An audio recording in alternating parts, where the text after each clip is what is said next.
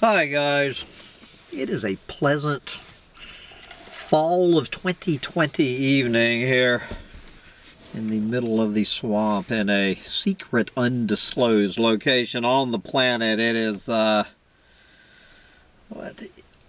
are we now? Are we at Friday, November 20th, 2020, and well, I guess this is my second chronicle of the day, actually, because I recorded my ecological meltdown roundup actually last night, and I'm going to be doing most of my chronicles of the collapse after dark in these early darkness winter nights for the next few months. So, oh yes, this is Collapse Chronicles. I am Sam Mitchell, and doing what I try to do as often as I can.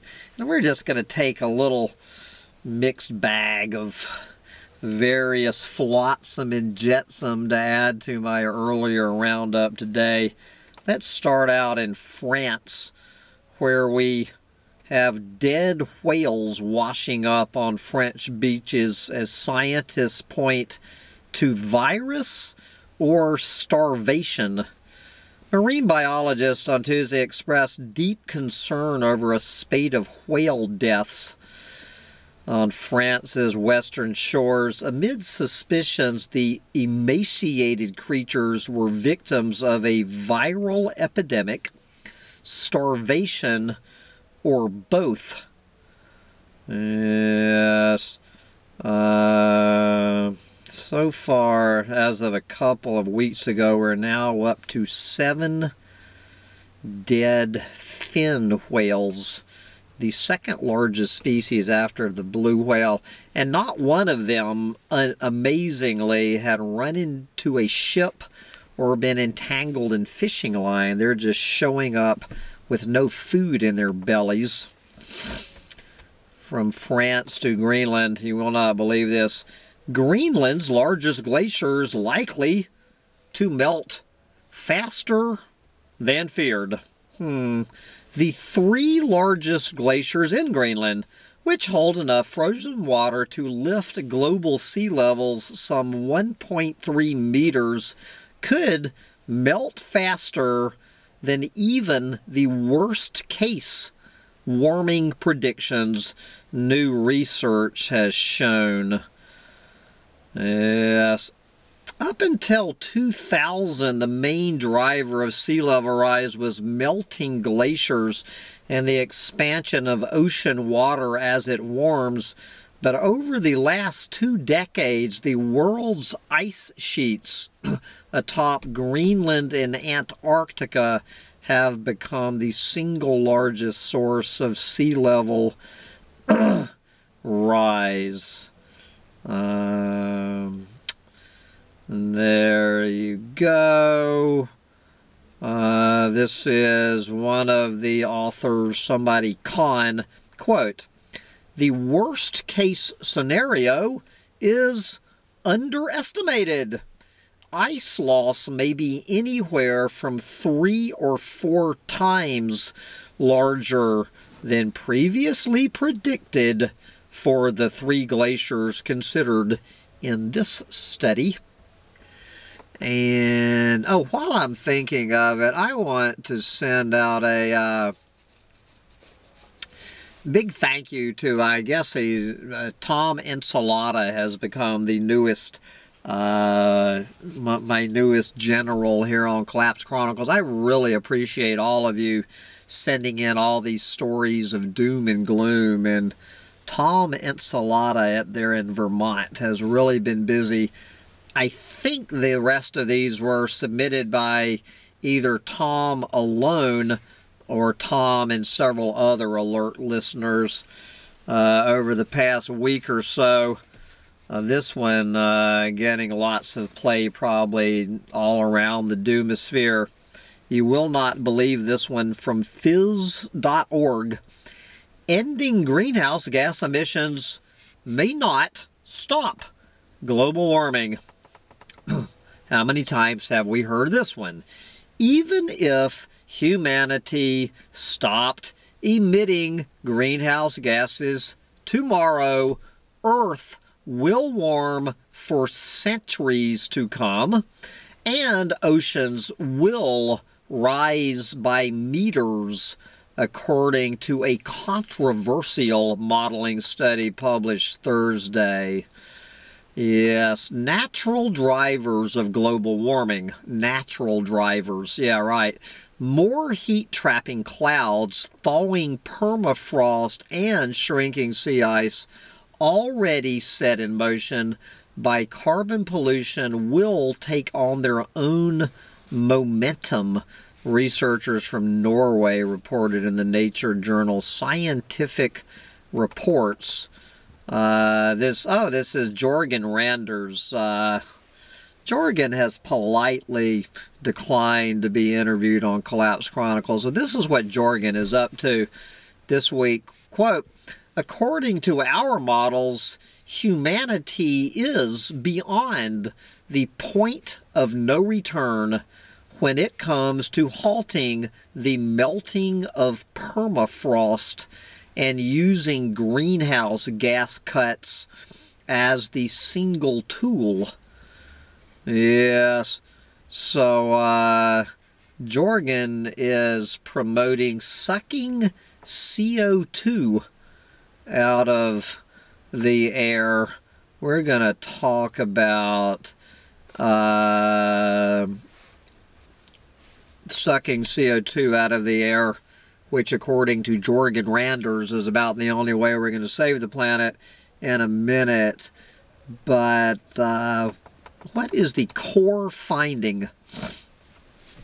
The core finding, and don't worry, the core finding of Jorgen Randers' new study, which is being contested by leading climate scientists, is that several thresholds or tipping points in Earth's climate system have already been crossed, triggering a self-perpetuating process of warming. Yes, do you think so?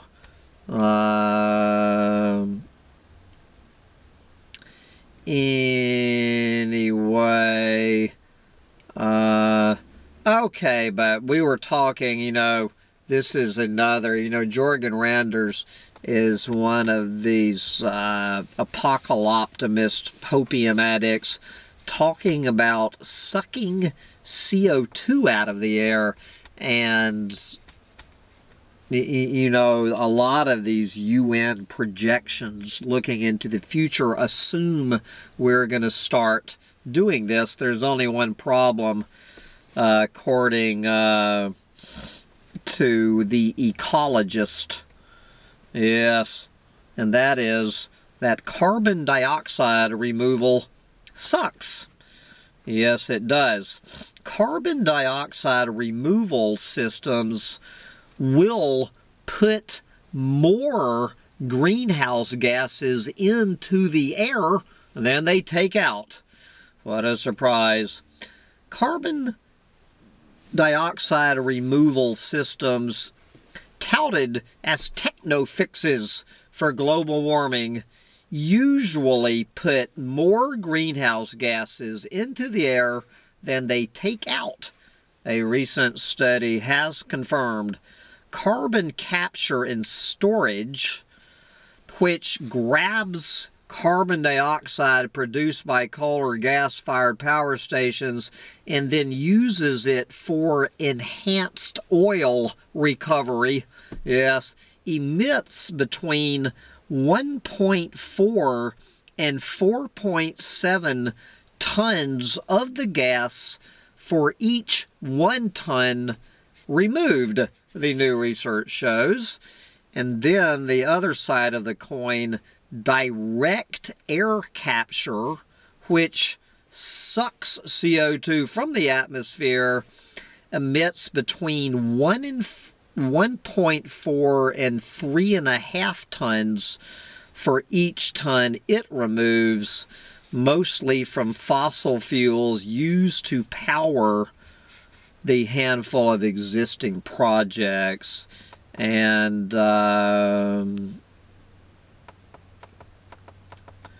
then, good Lord, they break all of this down. This, they have done their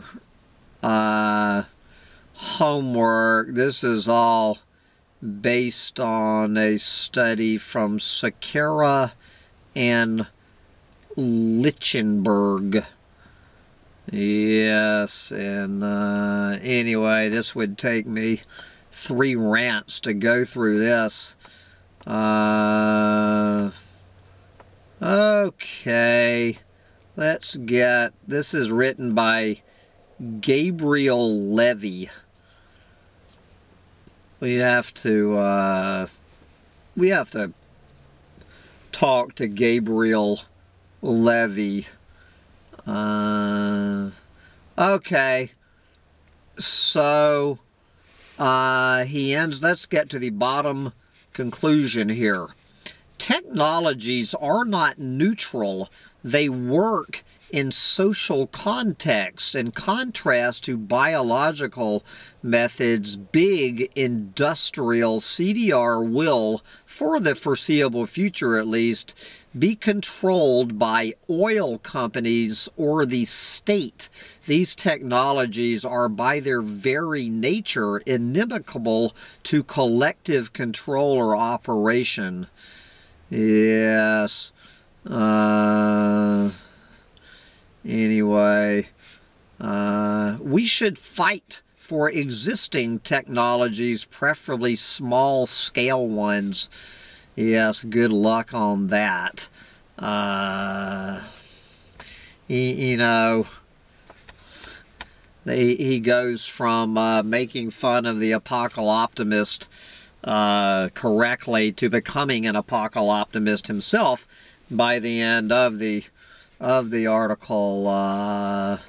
But anyway, again, we're going to end up in this roundup, and I think it was Brother Tom who sent me this. We do have some potential good news, and it is about time that we have some potential good news. This is coming from the Fanatical Futurist. Yes, so we're going to look at our fanatic future here. The ultimate bioweapon. Scientists have developed an extinction gene. Why this matters? Scientists now have the knowledge and the tools they need to create and deliver doomsday genes which can selectively target and exterminate entire species. Here is a question that occurs only to madmen and geneticists, well, and doomers.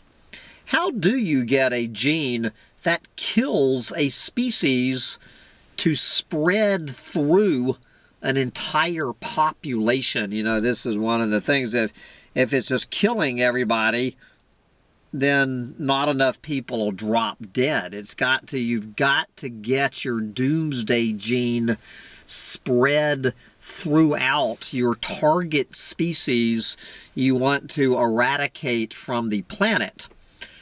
So you can either make your gene deadly and therefore impossible to pass on or not, and make it useless. Yes. Anyway, guys, this quickly gets way too complicated. They're talking about mosquitoes. What this is doing is where we are with this technology, as you've heard about all these genetically modified mosquitoes. They're introducing these doomsday genes. And as much as I don't care for mosquitoes, they are one of the basis of the food chain on the planet. Recently, with the advent of advanced new in vivo gene editing technology, it has become possible to make genes that seem to defy evolution. And that means we could soon start releasing animals carrying doomsday or extinction genes that spread with astonishing speed and which eventually will kill off an entire species or even entire ecosystems. Yes. It sounds like the stuff of science fiction and nightmares, and many argue that is where this type of technology should stay. However, such an animal, meaning in this case mosquitoes, exist, and it is currently sitting in a laboratory at Imperial College in London. An apocalyptic mosquito carrying a gene that could one day end its entire species. Yes. So they explain that. Sounds rather benign, doesn't it? Except for the fact, when combined with an extinction gene, which, for example, in this case, introduces sterility into an entire population, it is anything but benign. Yes, gene drive is what this is called. Get ready for a new term for the collapse. Gene drive is a methodology that artificially increases a gene's inheritance rate. Good Lord. So anyway, they get way too technical, and so 99% of people are going to get lost.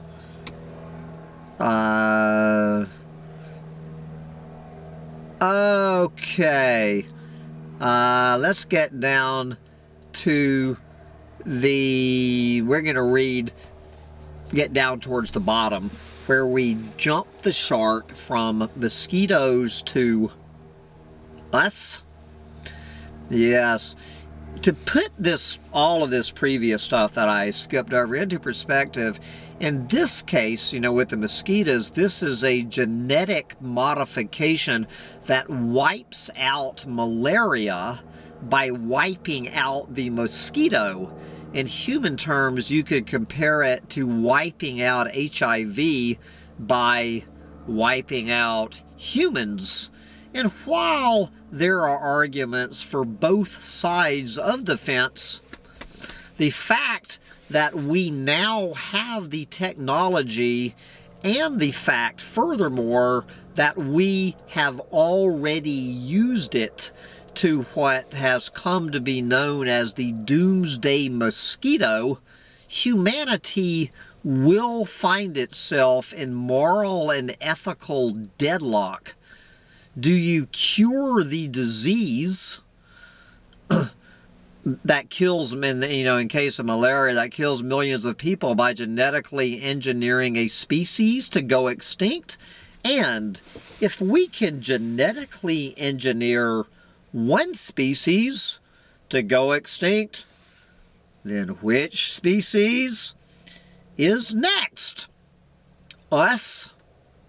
That last one, humans, that last one, as terrifying or as gratifying as the case may be, as it might sound, is not as far-fetched as you might think, and governments around the world have already put this ultimate bioweapon on their watch list. as our understanding of this technology and this capability advances and as cost, to do it continue to plummet, it is increasingly easy to see how one day a terrorist group could use it quietly and subtly kill off an entire race or population of people. And if you think that's a giant leap, then worryingly, it is not. Thanks to the Human Genome Project, we can already identify and categorize individuals with specific traits, as well as their evolutionary lineage and all of this other stuff. And we now have the tools we need to help us create entire artificial genomes from scratch. By 2036, for example, scientists believe that they might even be able to use CRISPR technology to make the world's first artificial human, ethics allowing, which of course they won't, at least in the short term. So, if we have the technology to eliminate an entire species from the face of the earth forever, then the only thing preventing us from pulling the trigger in our moral compass and our belief in our ability to control the outcome the next time there is a mass extinction event, it might not be an asteroid that is the culprit. There you go. So never let it be said that these mad scientists don't have something on their drawing board that really could save this planet. And it ain't sucking CO2 out of the air, that's for sure. It's sucking humans off the planet. But anyway, I'm going to wrap up this evening's Chronicle of the Collapse. And